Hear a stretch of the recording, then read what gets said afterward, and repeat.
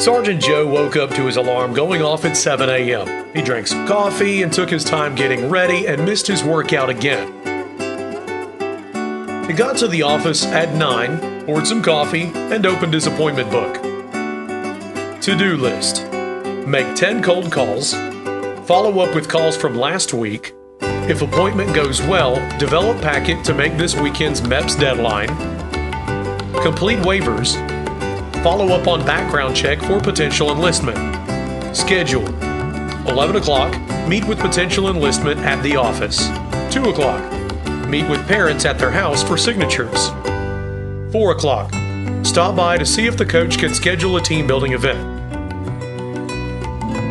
Sergeant Joe sat the appointment book to the side. He was confident that he could get everything done by 6 p.m. and make his daughter's school concert. He opened up his email. When he looked up, it was 10:30. Noticing the time, he quickly reviewed test scores and available MOSs for his potential enlistment. Deciding that 10 to 15 minutes was not enough time to start something new, he wandered to the front of the office to visit until his appointment got there. The appointment went well. It looks like he needs to move developing a packet to the top of the list. When the appointment was over, it was 11:45. Sergeant Joe decided to go to lunch. Since his appointment was on the other side of town, he figured he would find a spot for lunch that was close to his appointment. He finished lunch around 1:15 and had some downtime. He decided to walk around the nearby university to hand out National Guard pamphlets. His 2 o'clock meeting went as planned and he had signatures in hand. On the way back to the office, he stopped by the high school to see if the coach was ready to plan the team building activities they did together each quarter.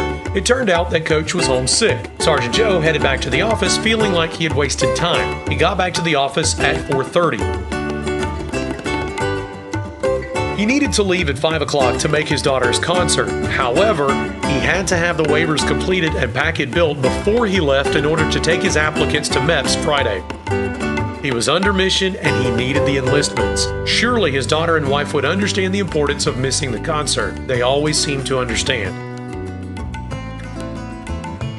He was relieved when he got his wife's voicemail and didn't have to talk to her directly. He got to work after checking his email and heating up a sandwich. He finished everything around 9:30.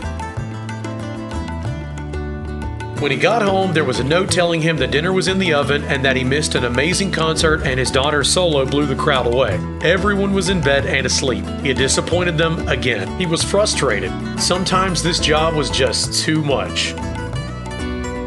As he sat in the quiet house, he thought about his crazy day. As he looked at the choices he made, his mind wandered to a time management seminar he had gone to a month ago. Maybe it wasn't the job.